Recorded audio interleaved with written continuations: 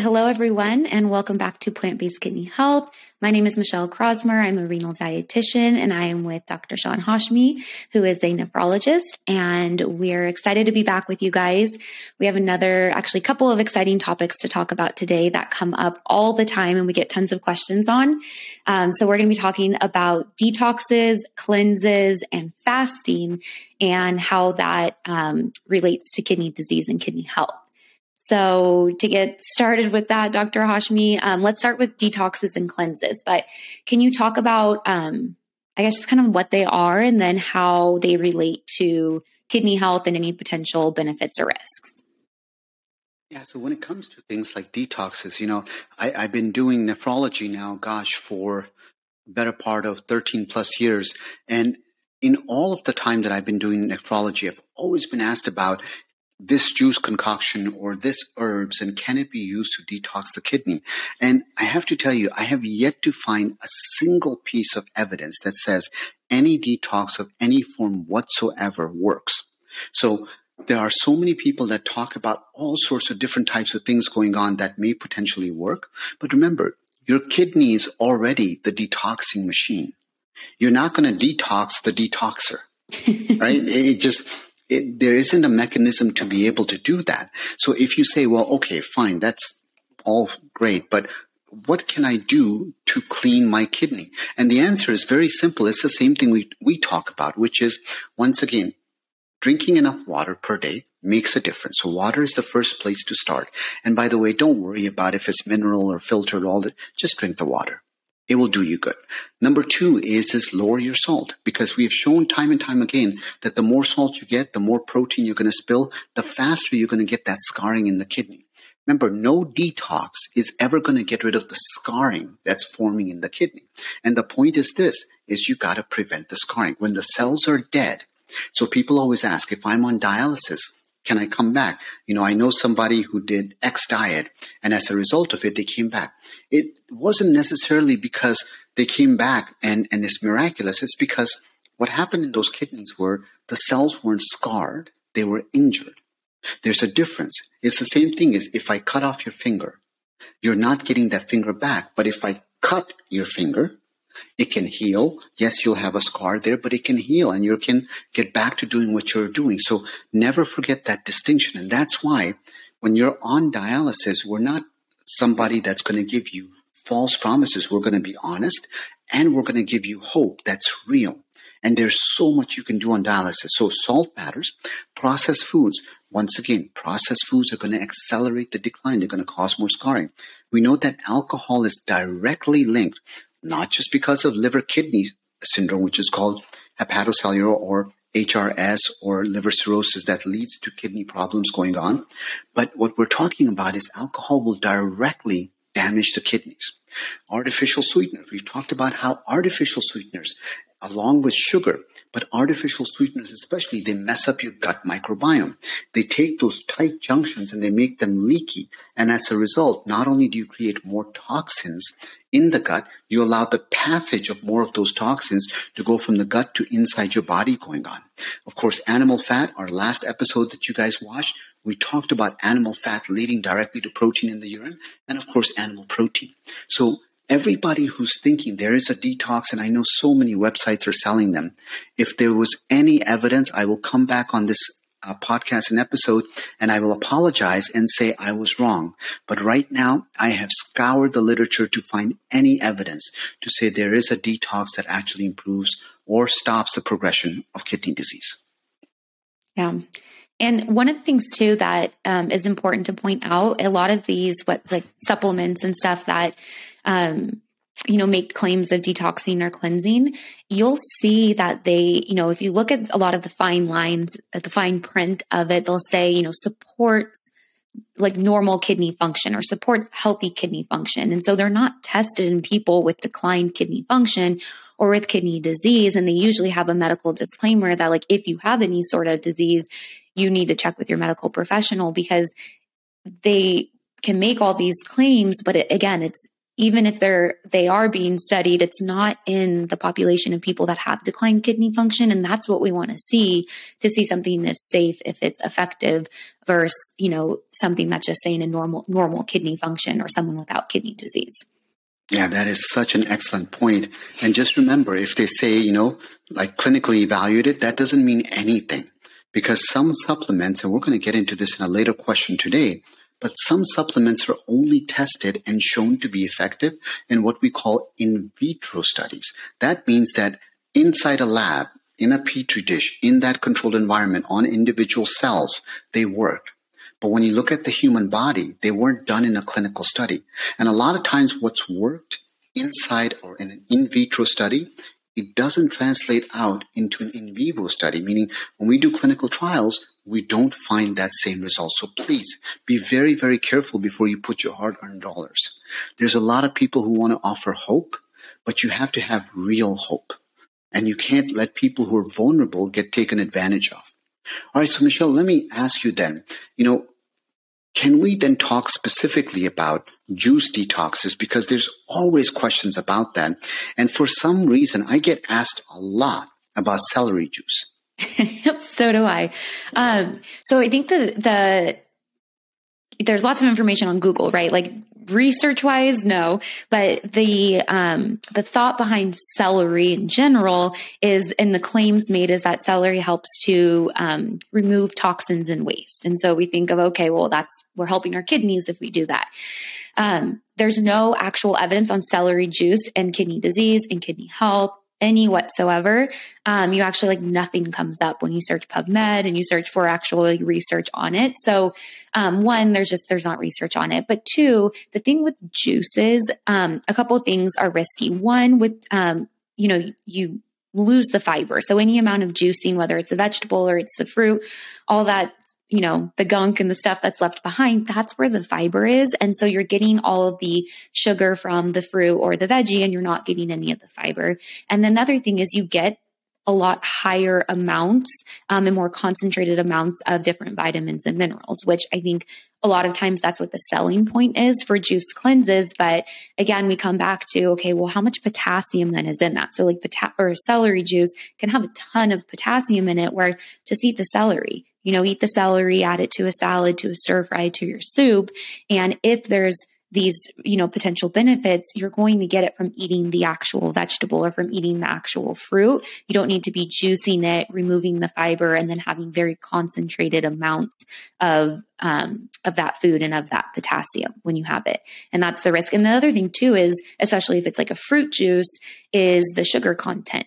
And I think we've talked about this in a past episode, but, think of the amount it takes, multiple 4 or 5 oranges to get a glass of orange juice. So you're getting all of the sugar from that and none of the fiber, where if you just ate the orange, or you just ate the celery, or you just ate the beet, or, I'm just trying to think of ones that are commonly in these cleanses.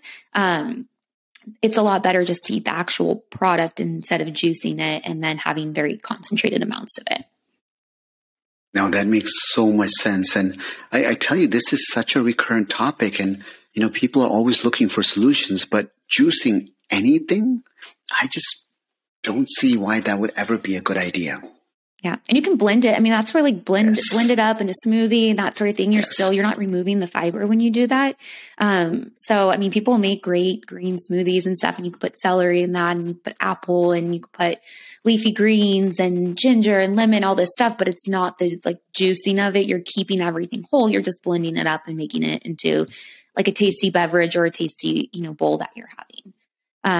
But yeah, I think that's the thing. I wish that we had this miracle cleanse or miracle juice that we could recommend to you guys. But, I think in general, it's important to remember like you said, this is what your kidneys are meant to remove: waste products and toxins. And we want to have a lifestyle and diet that supports letting our kidneys do that, and reducing how much, protein waste we're putting in, or how much processed food, added sugar. If we reduce or eliminate that, then our kidneys are able to do their job more efficiently. And we don't have to be, paying lots of money for different cleanses and pills and supplements, because we're helping our kidneys to do the job that they're meant to do. Absolutely. Okay, so transitioning then a little bit away from the juices and the cleanses, and we got asked this a lot in a lot of different ways, but is fasting safe for people with kidney disease? And what about different types of fasting? There's like intermittent fasting, there's water-only fasting, there's extended periods of times of fasting. So what can you tell us about that? So, when it comes to fasting, what's interesting about fasting is it's not a new thing.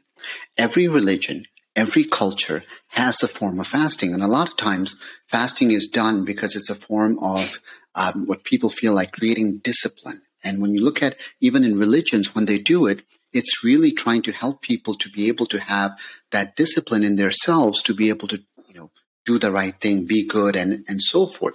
Now, what's interesting about fasting is what's old has now become, new and in fashion, and everybody wants to do it. And there's all these technical terms. So let me define fasting in a very, very simple way for you guys to understand.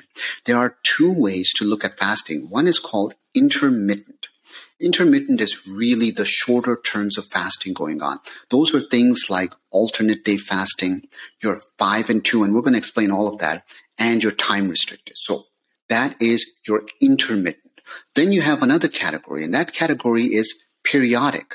And periodic fasting is what you do once in a while. So, for example, there may be a prolonged water fast where you're doing a water fast for a week to 2 weeks, once every 3-4 months. Or there's Walter Longo's fast mimicking diet, or FMD. What you're doing is about 5 days of fasting every 3 months or so. So you have intermittent and you have periodic.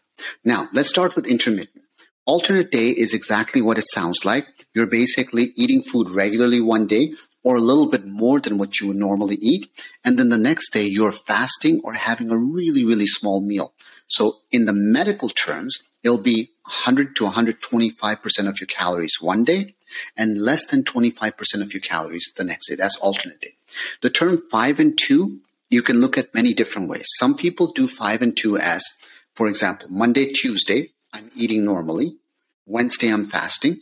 Thursday, Friday, I'm eating normally.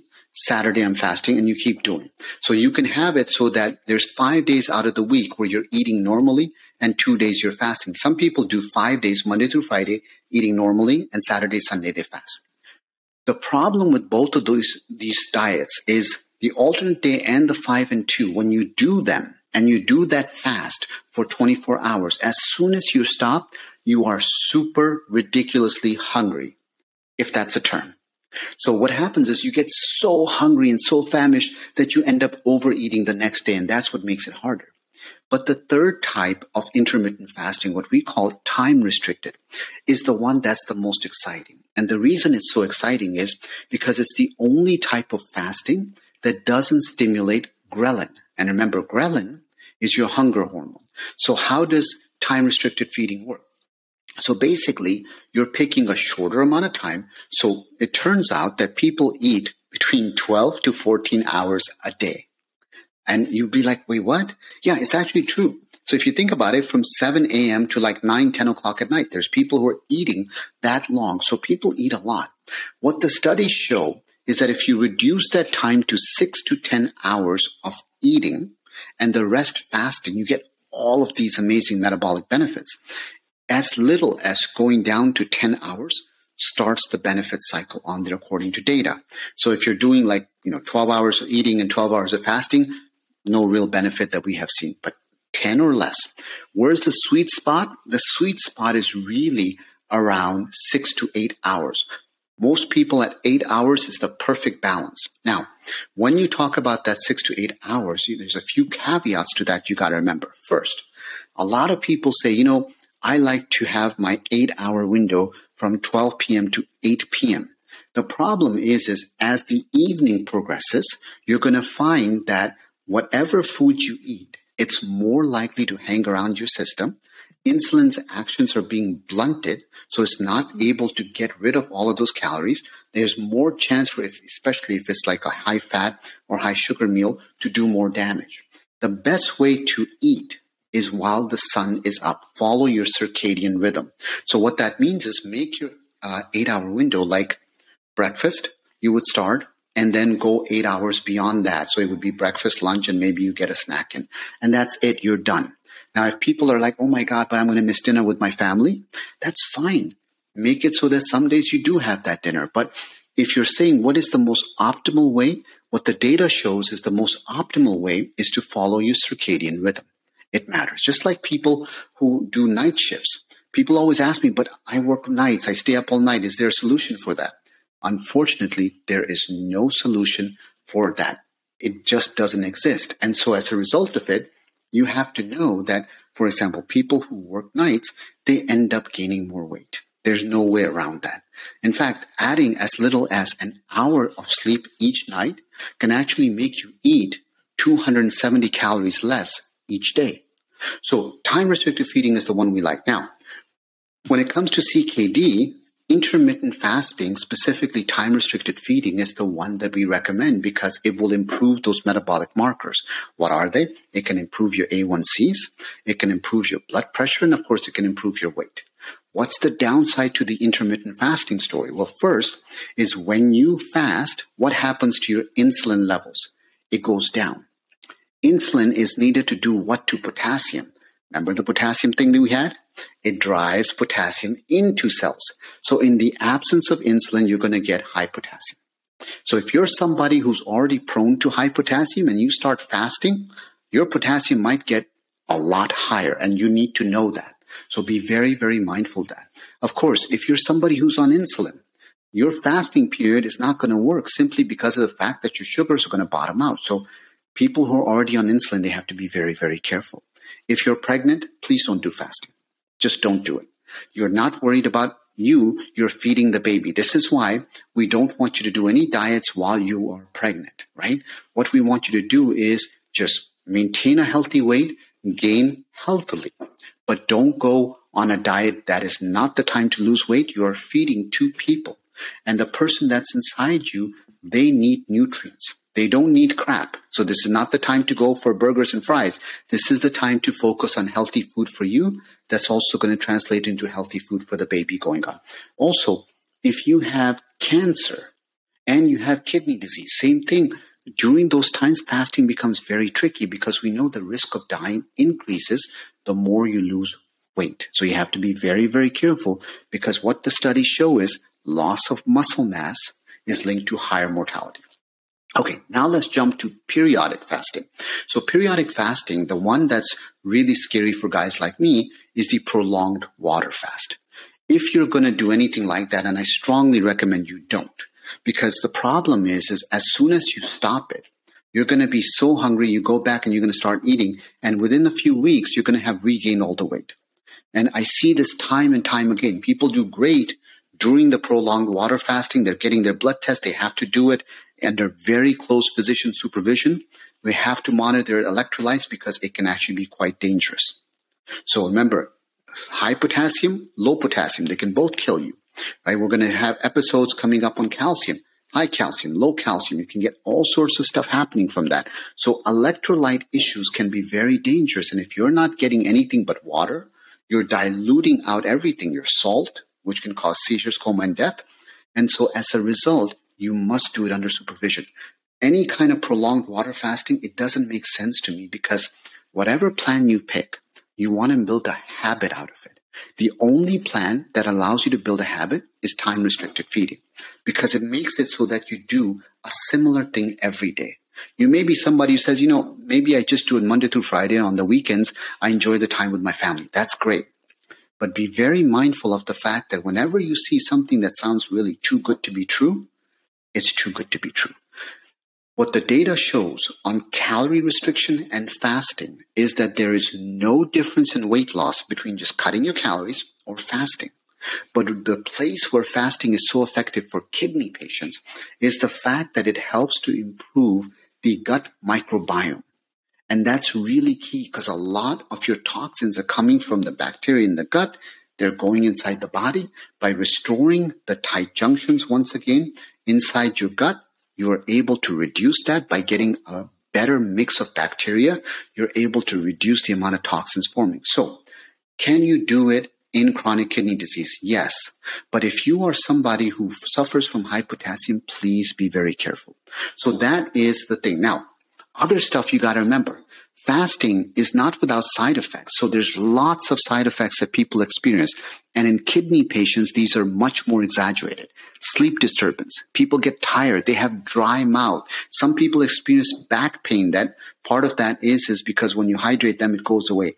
Bad breath, hunger, headache, muscle pain, abdominal bloating. It's an interesting phenomenon that when you start to fast, some people, they get pretty significant bloating going on. Some people will get diarrhea, while others will get really bad constipation. And then the last thing is during the hours of fasting, you still need to drink liquids because dehydration is a very real phenomenon. Yeah. Wow. That's a great explanation. So then summarizing that, the time restricted feeding would be the best option for someone who does have kidney disease, but you still want to be mindful of if you're on insulin, if you have diabetes, or if you have high blood potassium levels. Absolutely. Yes. All right. So, Michele, if somebody does decide, let's say they're going to do intermittent fasting, then what are some tips or tricks that, they can learn in terms of how to spread out their nutrient intake during that eating window? So let's say they're doing TRF. What are some things to note about how to eat? Well, I think the most important thing, and you touched on it, is you still want to ideally be spreading out, your meals and snacks. And so I think a lot of times and then the timing that you're consuming them. So if you're, depending let's say it's an 8-hour window that you're eating, you ideally want that to be, potentially your larger meals as the breakfast or lunch meal versus the dinner time meal. The other thing is, and just in general, is if you're fasting or if you're time restricted feeding, regardless of the window of eating that you're eating in, it's important the food that you're actually consuming. And so, I think some people go this route, but most people don't. But it's not this free for all, I'm only eating in an 8-hour window, so I can have whatever I want, and it doesn't matter. It does still matter, and we still want to be, fueling your body, ideally doing, whole food, minimally processed, plant predominant diet. So I think that's the most important thing. But then, like you said, and like we said, is spreading it out. What we usually don't want to see is, okay, well, I'm going to have this one large giant meal all at once, because all your potassium, all your sodium, all your protein, everything is just all at one time. Versus if we spread it out, maybe you just have 2 meals and a snack, or maybe you just have 2 meals, but it's still spread out. And then, and then you can say, okay, I'm eat 2 meals in the day and I need, let's say 60 grams of protein. Then you can split it up amongst those 2 meals, or, 2 meals and a snack. And so I'd say that's the most important thing. So what you're eating is so important. And then the timing, and trying to avoid the largest meal being in that nighttime, evening time where we're less active. It's dark out, and usually we eat dinner and then we sit on the couch, we watch a movie, we watch TV, we read a book, we talk with, your significant other. We're just a lot less active in the evening. So having it more with that breakfast and lunch meal. Other than that, and staying well hydrated, I think that's the most important thing as far as tips for spreading it out. And then still ensuring, sometimes people, if they normally eat 14 hours and they're cutting it to 8, they might be cutting out an entire meal. And so that's where tracking your intake, you still want to make sure you're getting enough of the macronutrients and micronutrients that you need, so that you're not, potentially becoming deficient or depriving yourself of anything. And so that's where I would say just track and log what you're having in that 8 or that 10-hour or whatever that window is that you're eating, to make sure you're still meeting all your targets of what your needs are, since you have cut that time down. Because if you normally have 4 meals a day and you've cut it down to 2, but you didn't change anything with the food that you're eating, you might be missing out on important vitamins, minerals, and nutrients that you need. So those would be my main tips. Awesome. And then I think somebody was asking about resveratrol. Yeah. And I think what they were just asking with that was, is taking a supplement of that, can that mimic the impact of fasting? Yeah, the answer is no. So that's a really quick answer. Just keep in mind, here's the problem with resveratrol, quercetin, and a few of the other ones. There was a lot of promise because in vitro studies showed that there would be a lot of benefits. Remember, in vitro studies, they're looking at cellular functions going on. But when you look at resveratrol, for example, the issue is one, it absorbs very poorly. Two, it gets broken down and eliminated from the body very, very quickly. So when you take it orally, it's kind of like vitamin K2. When we talk about the different subtypes of vitamin K2, we recommend MK7 over MK4 because of the fact that MK4 gets absorbed very poorly. So here, resveratrol gets absorbed very, very poorly. What's the source of resveratrol? It's fruits. So eat your fruits. That's literally the bottom line. But all of the beneficial studies were done either in animals or in vitro, meaning cellular models. And some had benefits and some didn't. So what we don't know is what is the proper dose? Does it even do anything? And knowing all of that, some of the resveratrol brands are very expensive. So whether or not it does anything, the jury is still out. It's not like turmeric and some of the other stuff that's out there where there's a lot more data on curcumin and other stuff that we have. On resveratrol, it was so much hype in the past for all sorts of things, including obesity. But unfortunately, that hype is starting to fade a little bit. And part of that is simply because of the route in which it goes through. It just doesn't get into the body that well. All right. Thank you for explaining that. And that's all that we have today for detoxes, cleanses, fasting.